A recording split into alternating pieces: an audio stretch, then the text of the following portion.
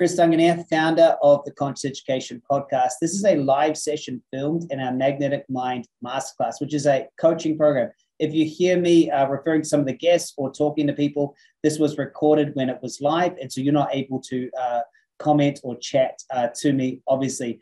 Enjoy this session and do subscribe or share it if you think it's valuable. Bye for now. Today, I've got a great session and a great topic ahead of us. It's all around the magical morning ritual. I remember about 5 years ago, I was really stressed out. I'd just come home from a speaking tour in Asia, and I just come home and I was so busy. At that time, I had 3 hair salons and 3 gyms. And one of the gyms was in Canada and I was in Australia. So I had all of these, businesses. Plus I had a digital marketing agency and that had around about 30 odd staff in it. Plus I had an education company. Plus I had a speaking business. Plus I had all of this going on and I was tired and exhausted. And I got home on this Monday evening and I woke up the next day on Tuesday and I had this tax bill. That was a surprise. And I was like, oh, now I've got this tax bill and I'm doing all this. And it was going to wipe out a huge amount of the profits that I'd made. And I was just, it was just so much. And so Tuesday morning, I just decided to go for a walk here in the Gold Coast. And I'm walking along the beach. And as I'm walking, along the beach, I was there and I see these 2 guys. And well, actually what happened is I sat down on this park bench. And I just wanted a moment to myself, and it was the morning sun, and it just felt so good. And I sat there, and then I hear these 2 older guys come down, and they were just noisy and laughing and annoying my little serenity, my little moment. And to my horror, they decide to set up their fishing lines and they had all sorts of things going on. A net they were throwing out about 10 meters from me. What's that? I guess it's about 30 feet. And so I was like, oh, gosh. And I start judging them. I'm like, look at these 2. It's a Tuesday morning. Look at them. And that doesn't look like they had like holes in their I was just like, oh, man, I have to now deal with this. And I noticed myself judging them as I'm sat there judging them, tired, jet lagged, busy, on social media. It looked like I was a super successful person and traveling the world, doing all this speaking and all this talking and, writing all this content and all this stuff. And, it looked so good. And then I see these 2 and I get engaged in their conversation and listen. And they start talking about how grateful they are for the day. And well, they weren't using those words, but how, what a beautiful morning and a dream come true and living the dream. And something clicks inside of me. I actually realized that these 2 have more freedom and joy than I was having. And I realized that here was me with all of these things. I had millions and millions of dollars in revenue, but I didn't have anything I truly wanted. I realized that these 2, and who knows their story. To me, they look like they didn't earn any money and they were just out there I don't know their story and didn't talk to them. But what I realized is it didn't matter. In that moment, they had more freedom. They had more joy. They had more fun in their life. And I started to question and ask myself, how is it that I don't have that? I'm out here doing all these things and I say that I want it for financial freedom. I say I want it for all of this. I say I want it for all these reasons, but I don't even have it. In fact, I felt like my business and all my stuff, they all owned me. And I made a decision in that moment that I was not going to stay this way. I was going to change within the next year. I started doing some things a bit different. I sold all my gyms, all my hair salons. I closed down a digital marketing agency, shut it all down, moved everything into just one company. And had a really good time. And I made a realization that I would be far, far, far, far happier earning $5,000 a month and being able to experience life than I would be making millions and millions of dollars being a slave to the machine. And what I realized, and I want you to write this down, humans have a strange way of experiencing what we don't want and not experiencing what we do want. Isn't that interesting? We have a really interesting ability to be able to keep experiencing what we don't want to experience and not experience what we do want. I wanted freedom. I wanted success. I wanted freedom. But all I was doing was becoming more and more and more trapped by my decisions. Kind of crazy. I needed to shift. What I found out later is that my unconscious coding was repeating the exact instructions that I had given it when I was very young. And the instructions was given to chase, to be seen, to do big things, to get praise. That's what life's about. I'd never actually ever imagined that I would get there. And so every time I would get something, I had to add more and add more and add more to it to deny myself having it so that I could just keep the experience the same. And I realized that my unconscious was the programming was just keeping the same thing alive. And what was fascinating was it was different people, different instances, different times, different things, but the experience was the exact same experience that I had, being so annoyed at having to go to school that I hated, being so frustrated that I wasn't an adult, not being able to buy the things and do the things I wanted. I realized I literally could map the exact same all the way back, the exact same feeling.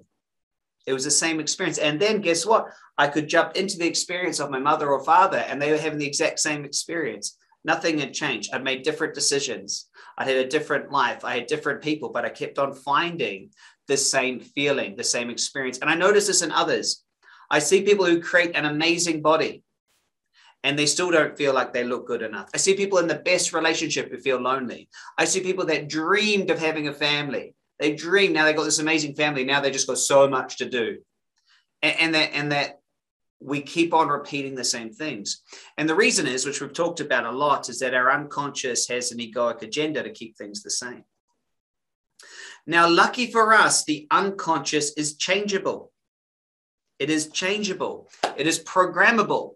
It actually is a complete open book, and it's really happy to take instructions and then repeat what it is that it's told again and again and again and again and again. What happens, though, is most people don't know how to be able to go and create those. So we're going to talk about this today because there's one thing you can do that makes all the difference. And that is what you do every single morning. You see, the unconscious wants to keep creating what it believes to be safe. Whatever it believes to be safe, it will allow you to have. There's a way for you to use a very specific process so that you can create suggestions of what is safe. And that's what we want to make sure that we do. Instead of you trying to have it and then make sure you feel good, you feel it ahead of time. You be it before you see it. You become it before it comes to be. By doing this, you allow it to exist in your life. And what happens as you make the shift, as you make the change, that which you once thought was a dream or a wish or a possibility is just easy, effortless, and flowing. There is no struggle because you are it. There is no problem. I was sharing this with my inner circle group yesterday. Yesterday morning, it was a very cold, wet morning here on the Gold Coast. And at 5 a.m., I found myself out going for my normal morning run in the rain. And I was about 3 Ks or 2 miles into the run. And it dawned on me that this was just different, that I didn't used to be like this. It was very obvious. I was like, I didn't used to be like this. And I was like, well, that's right. But this wasn't a struggle. This is who I am. The shift was real. And also a few weeks ago, I had a very similar experience after coming back from New Zealand, where I was driving to work and I just noticed that for the last 2 years, one of my investments had been paying me $50,000 every single month. And it hadn't seemed abnormal. And that's because I'd upgraded my consciousness. I had become it. So why is it that we do the morning routine? Why is it we do the morning ritual? Is to become it so that it just flows. It just is. That's how it is. There's no fight. There's no internal dialogue that could think it could be any other way. So let's talk a little bit more about the unconscious, okay? The unconscious is this incredible, fascinating part of your mind. And many have tried to compare the unconscious to the workings of some, great computer. And in many respects, it's like a great computer, but just more powerful than we could even really comprehend. And the unconscious aspect of you can make an infinite number of structural connections. In the book Flow, it's believed that there's over 3 billion bits of information the unconscious is paying attention to in every moment.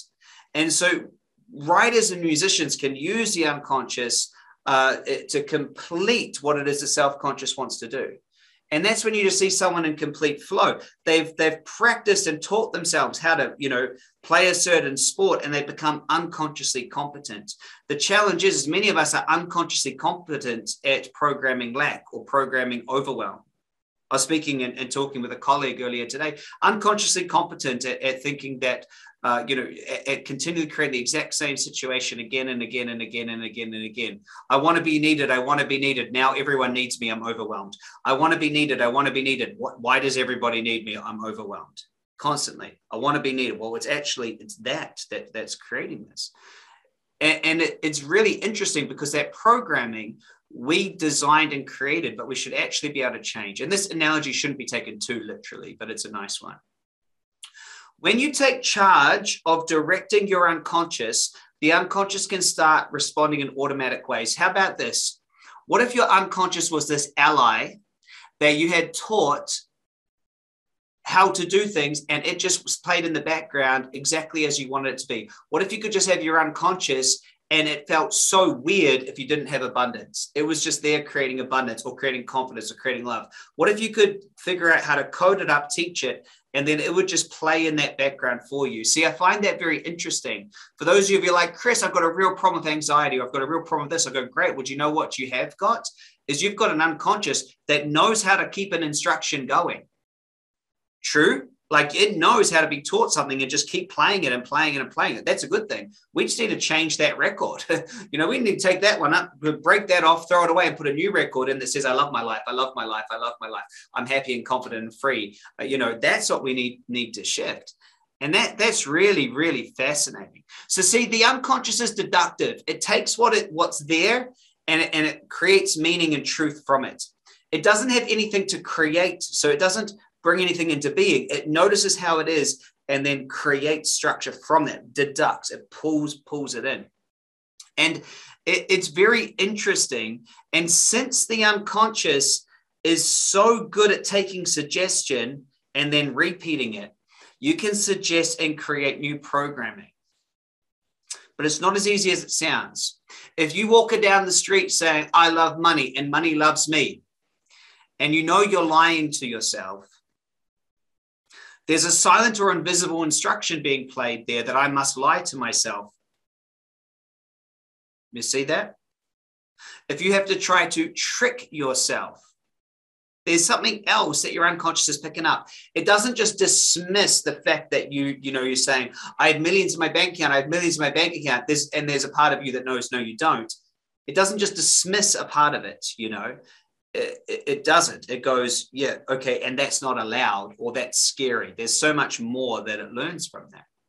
Now, fueling a fire is a really good analogy in the art of suggestion or art of creating or art of imprinting on your unconscious.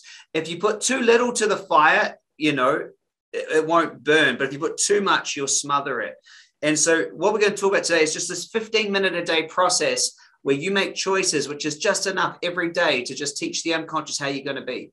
Now, let me ask you, how many of you are doing the most important thing? Whenever I ask someone who's created big results, I say, what is it that you did? They say one thing: I do my choices every day.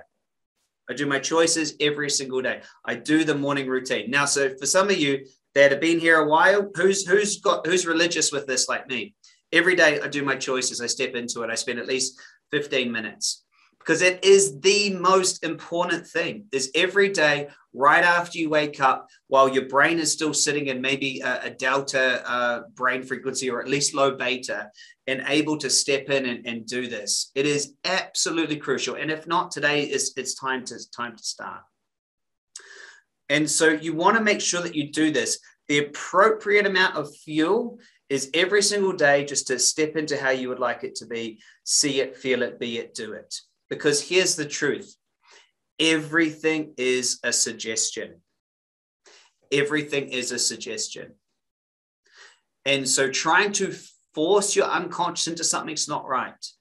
But just by doing the choices, and we'll do them today, by stepping into them and teaching your unconscious how it is, noticing what might be in the way of having that, it's just perfect.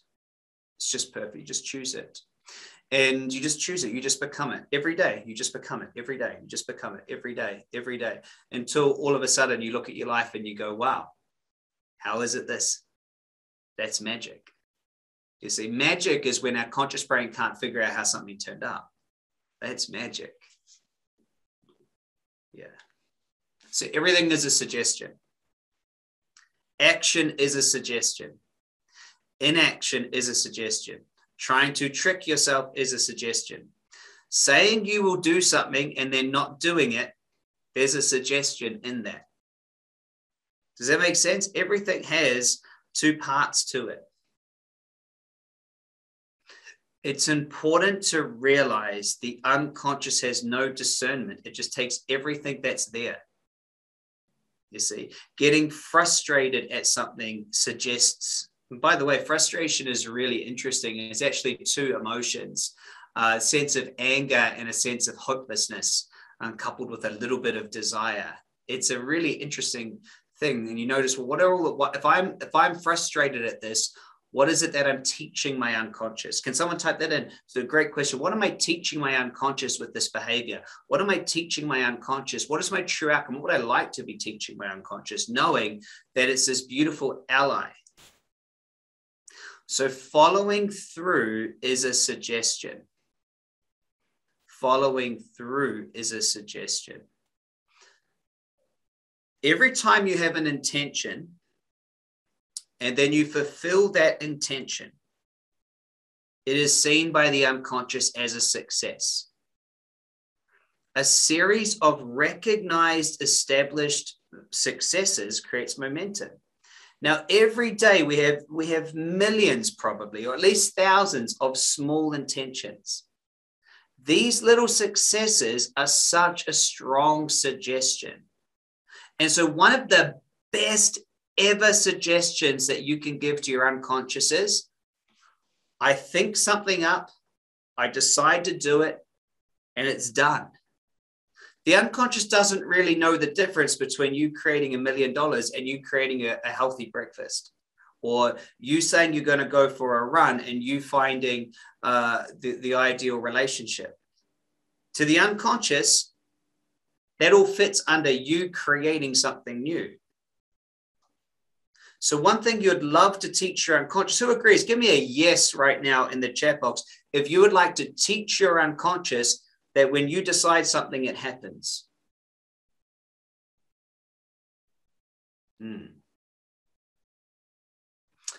Your morning routine gets to be a suggestion. I decide to do my morning routine, I do it. I do my choices, it's done. I wake up, I go for a run. I have my healthy nutritional drink. It's done, it's done, it's done, it's done, it's done. In the first 30 minutes after waking up, you could teach your unconscious that one, you do follow through, that two, that the new end results you want to create, three, that you've got an abundant amount of nutrition around you, that you take care of yourself, that you could give it so many suggestions, couldn't you? Small successes repeated, the unconscious goes, I'm a winner right from the beginning. So you intend to get up at a certain time, you do. Success. You intend to get dressed. Success. You intend to be on time. Success. You intend to, do a workout. Success. You meditate. Success. Choices. Success. Have your green, healthy drink. Yes. Have your nutrition. Yes. Make your kids food. Yes. Do this. Yes. Yes. Yes. Yes. Yes. You could have so many that you chose to do something you did. You could be such a follow-through person, and just create that. And that's why the morning routine is so important.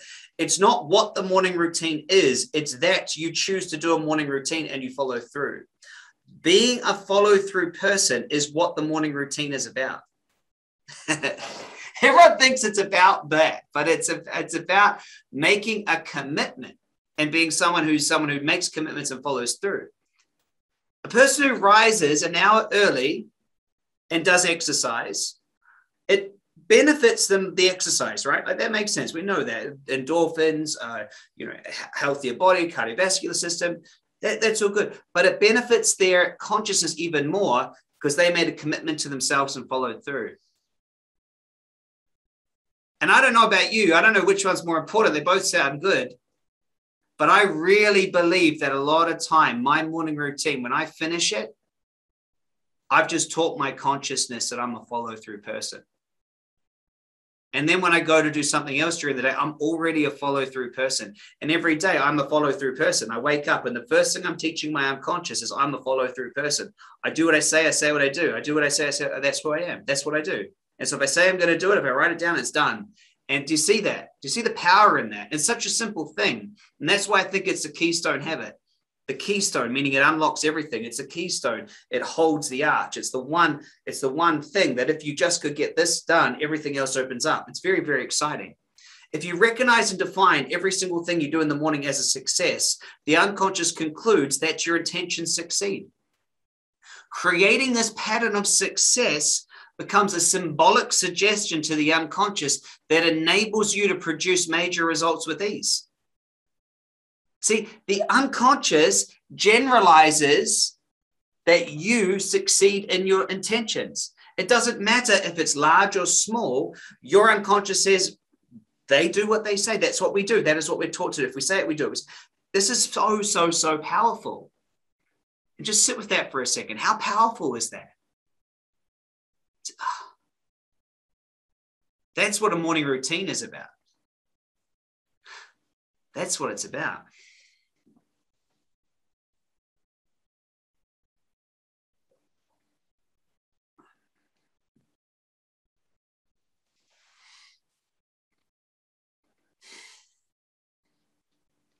The way you start your day gives the biggest suggestion to your unconscious mind about what is important to you.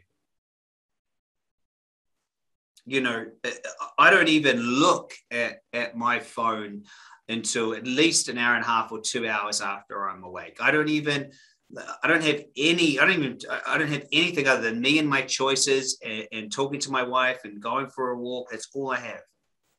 You know, I love to make sure in the morning that I'm focused, that I'm hydrated, and I love to give myself great nutrition. So I use a green drink to teach my body that I'm abundant. I have all the nutrients that I need. It doesn't take long to be able to start being someone who has this. So for me, it's really 15 to 30 minutes every single day that I do it. And I think, and I know that others have, many of you have super busy lives. Some of you live in places where maybe walking or doing things outside in the morning is definitely not available. But I know that if every single one of us can just choose to own one part of our day, you can choose to get up 20 minutes earlier. You can choose to find 20 minutes to yourself, have a coffee, have a meditation, whatever it is that your morning ritual is going to be. But it doesn't have to take long. Out of everything that you can do in your day, who's ever experienced this? There's so many parts of your day that you don't really have control over. Does that make, like, there's lots of parts of your day you just don't have control over? Like, you know, there's the traffic, there's weather, there's kids, there's school, there's universities, there's colleagues, like there's bosses, there's clients, there's lots of, but the one at the end of the day, like there's one time you have control. And that is, you can just get up before 30 minutes before and you can control that. You can control that. Like, and I love that. I know that every person on this call, they can find that. And that's where you can put your magnetic mind work. That's where you can put it. And if you do nothing but that, your life's going to change completely.